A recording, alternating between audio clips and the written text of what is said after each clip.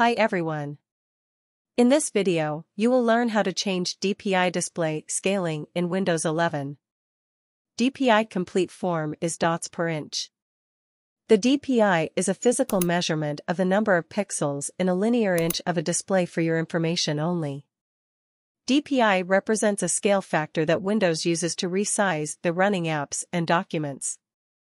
Most modern computers use the most popular scaling factors in the range of 96 to 125 DPI.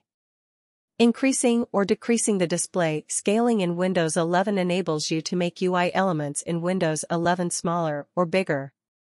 Windows 11 calculates the scaling factor for your monitor automatically, which may not follow your preferences, especially if you have a large display with a high resolution.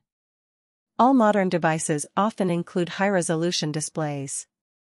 Even if you have a small Ultrabook or a Windows tablet, you may find a display resolution of 1080p or more. The modern desktop monitor supports up to 4K resolutions. In most cases, Windows 11 will automatically adjust DPI scaling, so everything on your screen becomes more considerable.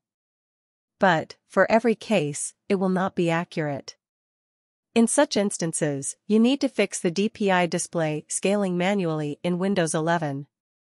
In this GearUpWindows article, we will guide you on changing DPI display scaling in Windows 11 so that you can easily read the text on the monitor. According to your convenience, you can make the display small or more significant that suits your needs. How to adjust DPI in Windows 11?